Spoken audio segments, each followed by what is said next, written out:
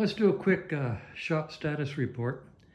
The gold and white, or white and gold, 64 Triumph went home yesterday and was replaced by this 66.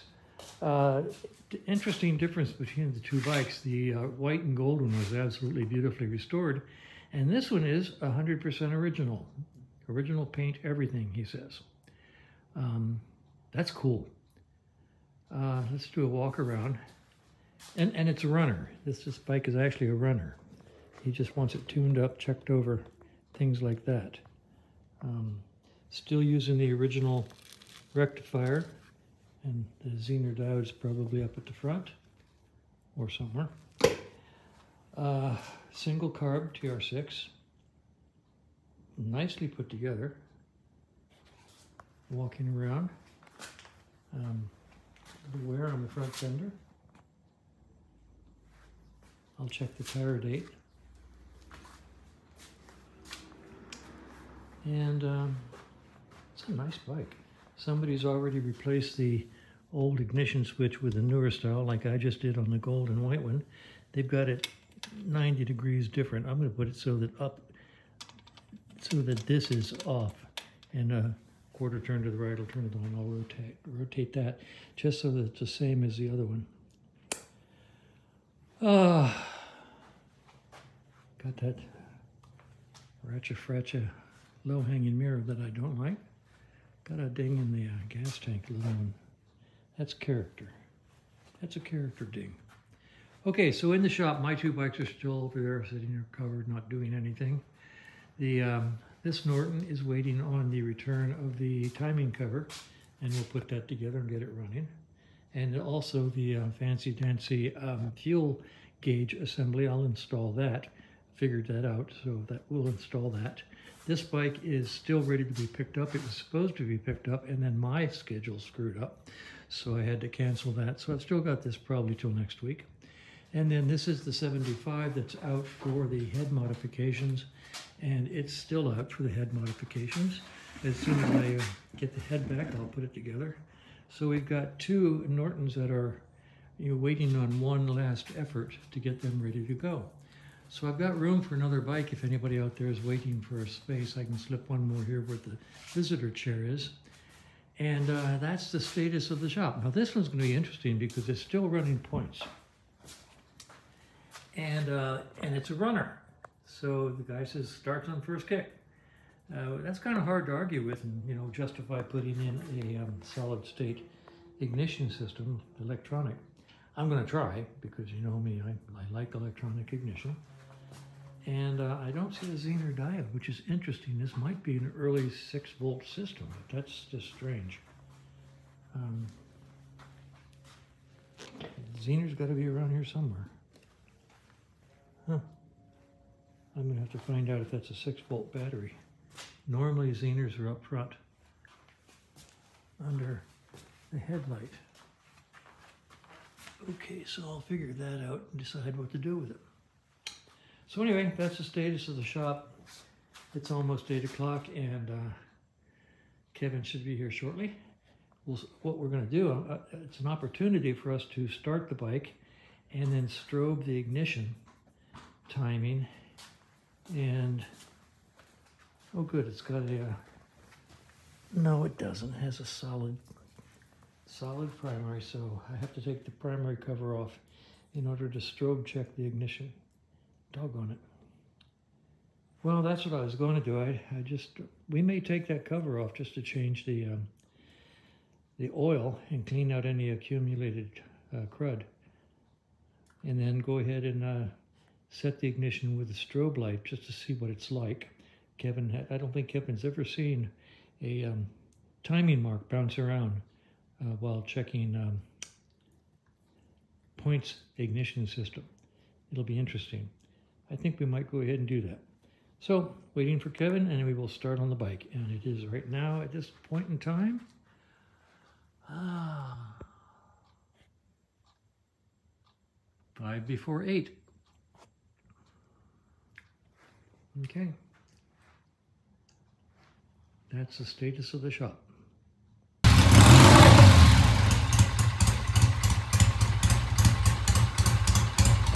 started up, took a dozen or so kicks. We cleaned the pilot jet. The pilot jet was all clogged up. Once we did that, we got it started. It's idling now. Sounds good. Good oil flow, by the way.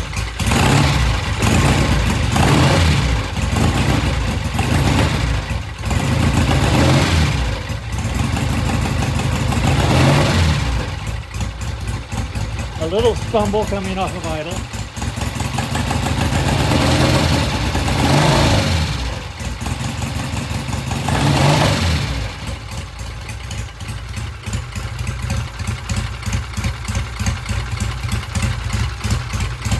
That actually sounds really nice.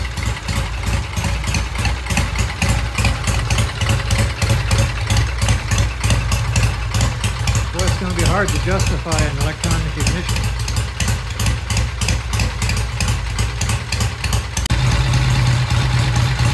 Alright, I adjusted the pilot air screw just a little bit. I turned it out a couple of turns, maybe a turn and a half.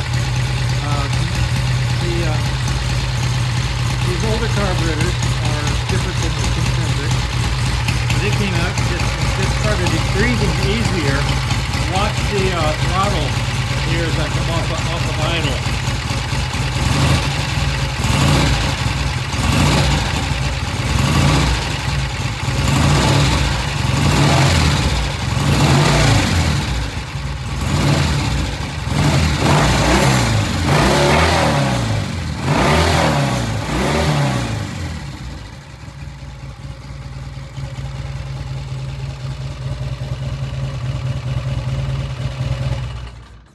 All right, did you see the difference when it came off of idle? This first eighth of a turn right here, this is what's controlled by the pilot jet and the pilot air screw. You need to be able to transition from idle to fast very smoothly with no hesitation right here. So just a little bit of adjustment on the idle screw, air screw adjustment, and boy, the bike sounds good. We're just going to go over the bike right now and look at the tire dates and things like that. Basically contact the client and said, what do you want us to do now? Okay, we just checked out the whole electrical system. We have tail light, brake light, headlight, high beam, low beam, instrument lights, and the little indicator lights up here. Now, we replaced the indicator lights. They were both burned out, so we put new little LED lights in there. We replaced the pilot light because that was burned out. And other than that, everything works. So go ahead and ignition on. Okay, there's your ignition on light right there. Turn it one more click for... There you go. Now we have headlight. Give me high beam, low beam. There's your high beam, low beam. Don't turn it on. Look at the difference in those lights when you put a little LED bulb in them. Well, aren't they gorgeous? And we have the lights on in the instruments here. You got high beam, low beam. We did that. Hit the horn. Oh no, it's over there. Yeah. Okay, we have a horn. And down here we have a tail light and brake light. Okay, so everything electrical works. And the bike starts and runs. We're going to take it outside and do a test ride. Oh, I know one other thing. I want to show them this spark plug. We pulled the plugs out and cleaned them, and they're N5s rather than N3s, so I decided I'd compare them visually to an N3. And so I took out a brand new N3 out of my spares and looked at it and said, something that just doesn't look right. So let me zoom in here. And right out of the box, that's what came out. The electrode is broken off. Brand new plug, right out of the box. Electrode gone. Side electrode gone. Isn't that something? Just you know, always visually check everything before you use it. Anyway, the physical differences between an N3 and an N5 are so slight that I couldn't see them. And I guess it would take a better engineer with more precise measuring equipment. But anyway, the ones in the bike were very nice, good condition. We cleaned them up and put them back. So basically, we're ready for a test ride. All right, we've tickled the carburetors. They're very happy. We're going to do a start here.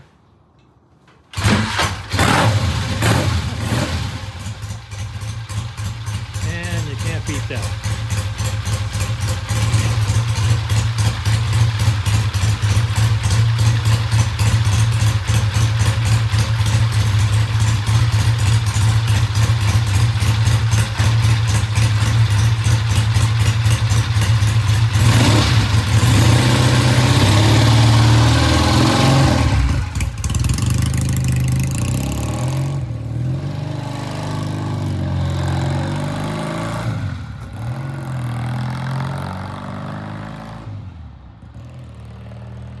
Ah, my. This is Kevin's K-Whacker. Isn't that a pretty thing? I swear that out Harley's a Harley. What a pretty bike. And here he comes under his own power.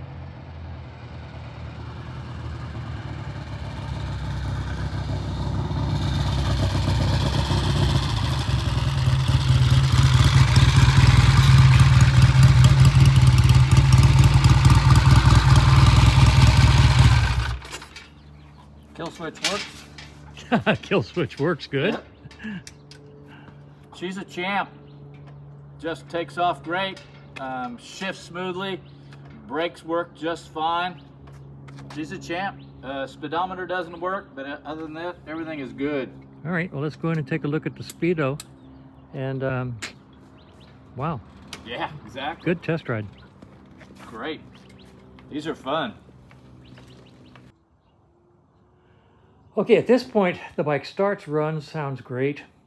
Oils all check out good. Fix the speedometer. Put a couple of new light bulbs into the instrument lights up here, these guys, and the pilot.